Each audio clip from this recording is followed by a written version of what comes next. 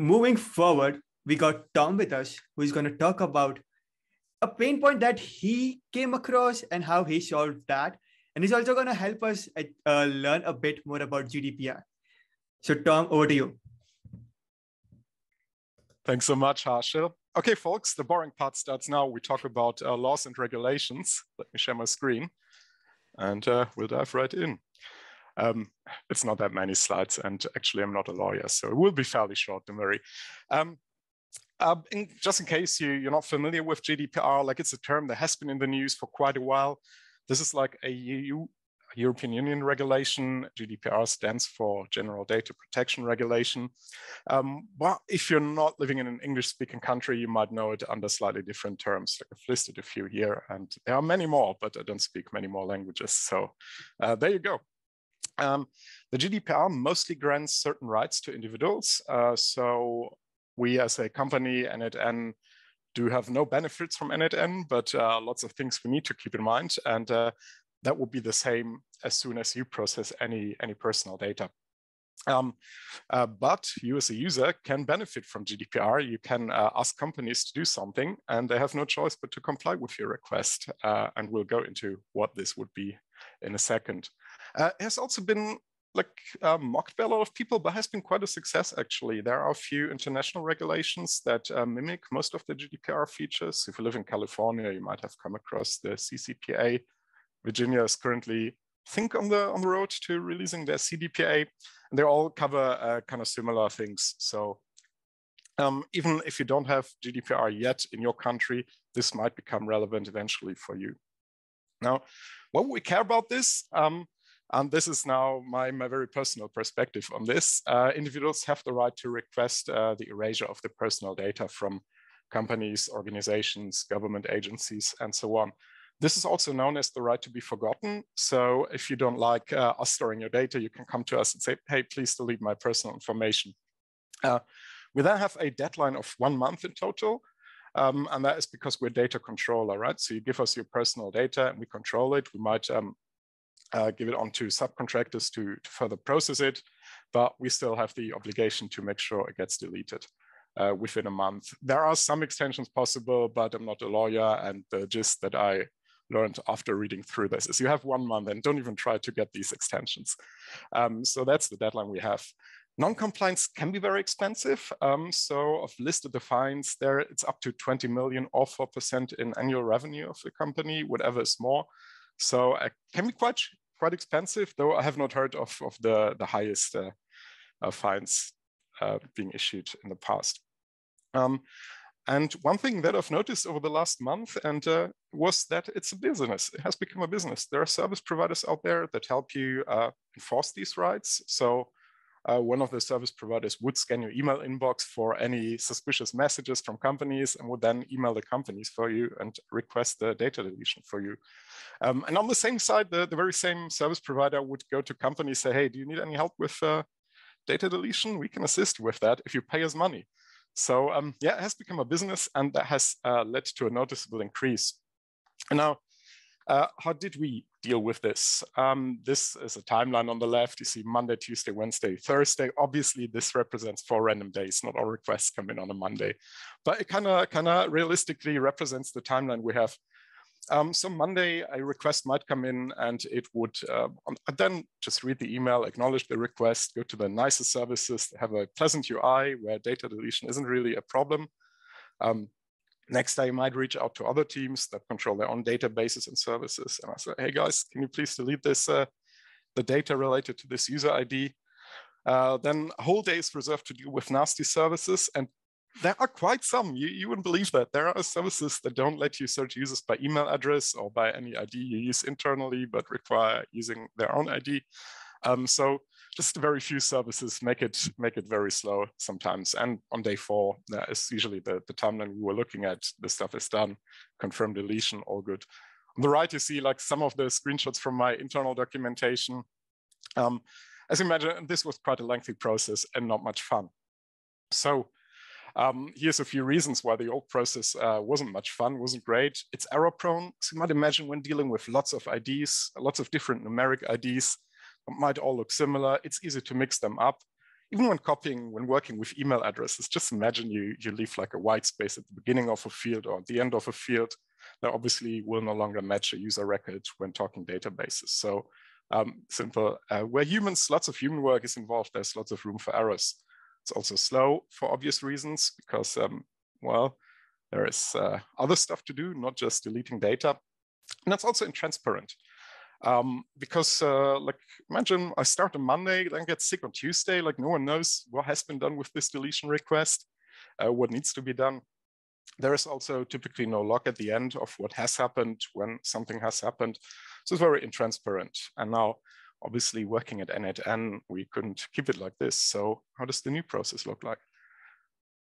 Oh, darn, I wanted to switch. That's it. So it has become a simple slash command. And now deletion is as simple as issuing this Slack command. And suppose this is very boring to show. So let's do a quick demo. This is the wonderful workflow.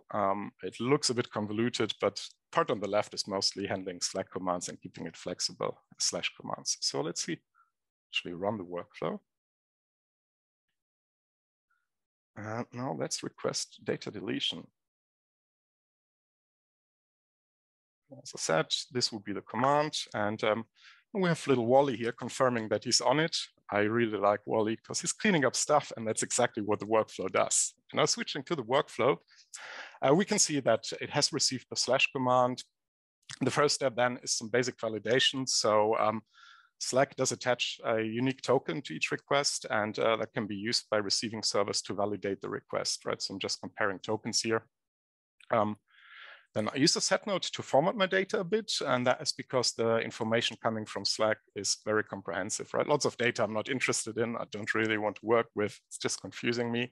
So I'm using a set node here to simplify it, basically in an operation and in an email, because that's all I need to know here at this stage. And then I use a switch node. And the idea is to keep this workflow easily extendable. So what this workflow does is it reads the operation, and then depending on which operation has been selected, it routes the execution to one of the outputs. So far, it only supports the delete operation, but it can easily be extended, right? So you could easily add a new rule to also process information requests or whatever you have in mind by just connecting it to another output. And all of these paths also have error handling. So if at any stage validation fails, would send an error back just to let the user know, or in this case, like if the token fails, I'm just responding with an empty body. But in all other cases, you would get a nice and talking error, like telling me this email address has not been found, telling user how to actually do this. And now let's assume everything is working, like here. We just acknowledge the request. This is the first Wally message saying that's it. We then call sub workflows, and this is what I really enjoyed working with N8N here. All these sub workflows process the deletion in a single service. So this workflow is easily extendable and also customizable. Imagine I no longer want to, we're no longer using customer.ao data. I can simply remove this node and the workflow would still work as expected, right? There is not much more to it. If you need to integrate a new service, you can also execute another workflow, another sub workflow here, and doing this using the execute workflow node. This is like a powerful node that just runs a sub workflow, keeps it nice and clean. And now after all these sub workflows have executed, I'm just preparing a nice log entry. I'm then hashing the email address. And why do I do this? Obviously, I want to keep a record of what I've done, right? When my manager Max comes to me and says, "Okay, Tom, what have you done last week?" So like nothing really, or I've deleted data, but I'm not allowed to keep logs of it. So to not run into this situation, I actually do keep logs, but without personal information. So what I'm doing here is I'm calculating a hash value based on the email address, and this is the value we'll use thereafter. This also helps in case something does come up. So this wasn't just my work. This is a collaboration, this workflow. Tomasina and John, both from the N8N team, have helped here. They have worked on each of the sub workflows, on getting some of the legal information around this. And one of the problems we really had was, okay, what do we do about our affiliates? So people who would usually get money from us, they might reach out and say like, "Hey, can you please delete my data?" And now what?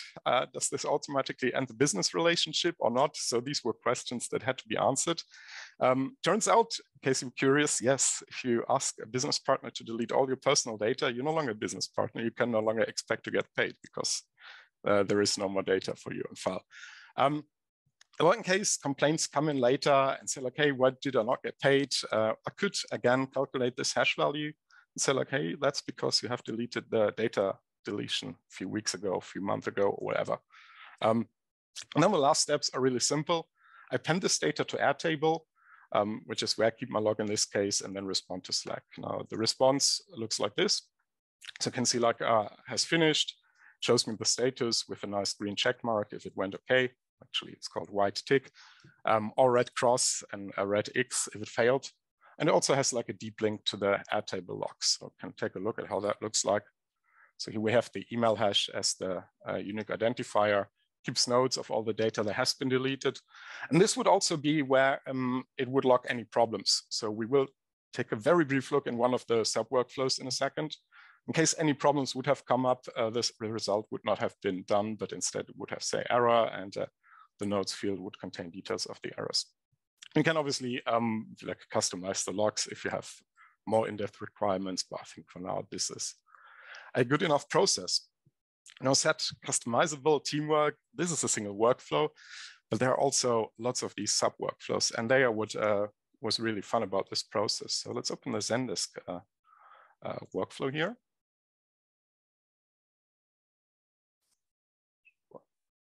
So you can see this is how one of these sub workflows look like that delete data. And you can see this is actually a credit to John here. I've deleted the actual deletion, I've disabled the actual deletion just to make sure I'm not accidentally deleting any data while demoing this.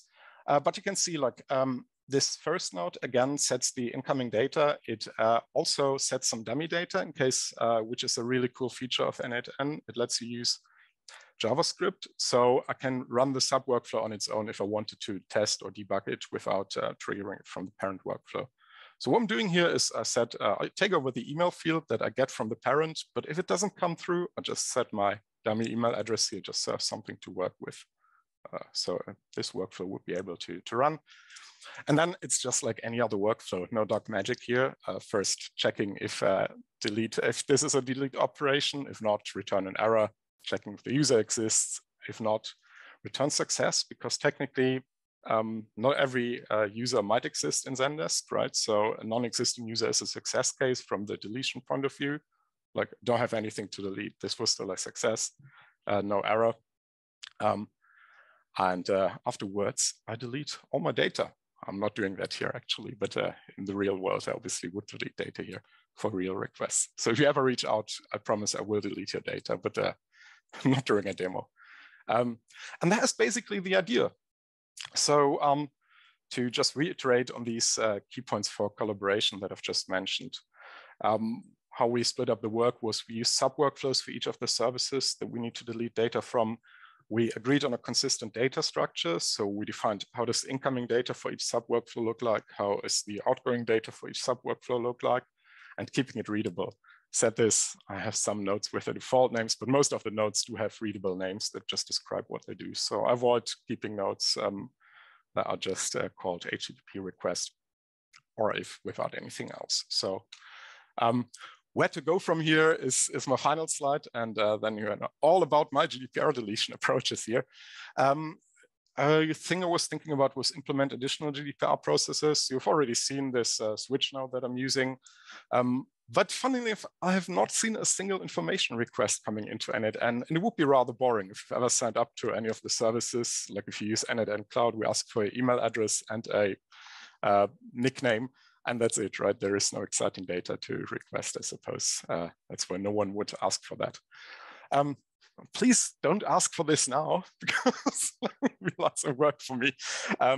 Second thing is build a UI. Like I personally love / commands, but not everyone else might. So I was thinking maybe a simple form. Teflon Dude has already shown that in a previous community meetup, which is really cool, how to serve simple forms with N8N. So I was thinking about making that possible. And the last thing is connect to manual operations. So not every team you're working with might want you to update their production database. So the idea was You cannot send out Slack messages from N8N or Mattermost messages that attach buttons where people can confirm once they've done something. And this is something I wanted to work on next. And that's how we currently handle GDPR deletion at N8N.